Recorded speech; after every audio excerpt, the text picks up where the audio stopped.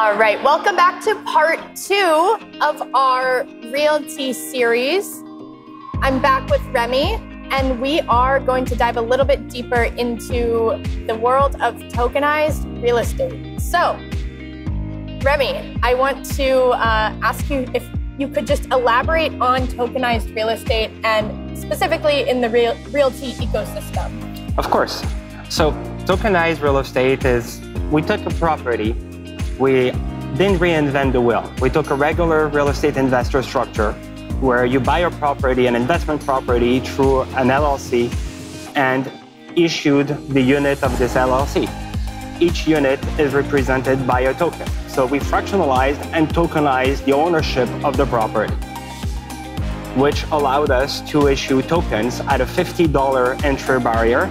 So you could actually invest in real estate in different states in the US for $50. You could pick your location, you could pick your house, you could pick your building on which you want to invest, depending on the geographical location, on the income, on the fact that you like or dislike the property. And so $50 is the entry. Yes. Is there a minimum number of tokens that you need to purchase? No, there is no minimum tokens. $50 is the minimum that you need to purchase.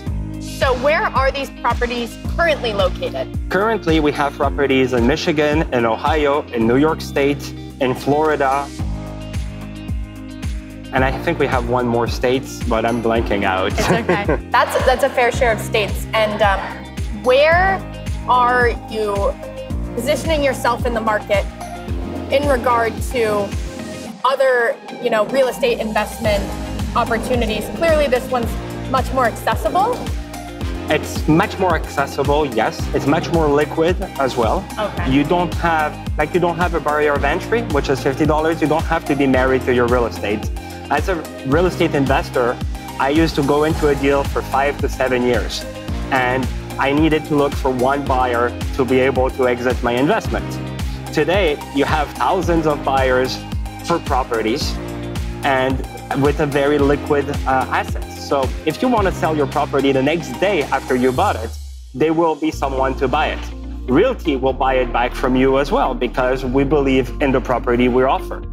Wow. So with that being said, are most of your properties owned by multiple people, or are people kind of getting in on that lower investment opportunity? An average property has between 500 to 1,200 investors in it. Depending on the size of the property, of course. We do restrict the maximum investment. Contrary to most, we don't have a minimum, but we have a maximum purchase per property. Okay, and what's the maximum? It's 10% of the property. Okay, great. And that reason is to give a chance for everyone to participate because they tend to sell quite quickly. And so when are you releasing properties for sale? Is it super frequently? Is it?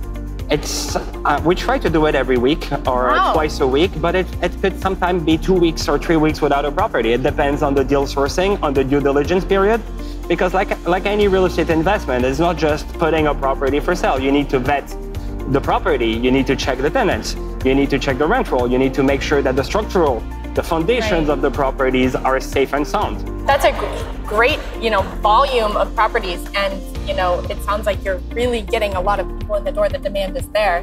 We are getting to our 200th property, close to 1,000 units tokenized and fractionalized today. So no, I know real estate's in such demand, and I believe it is historically one of the best performing investment opportunities.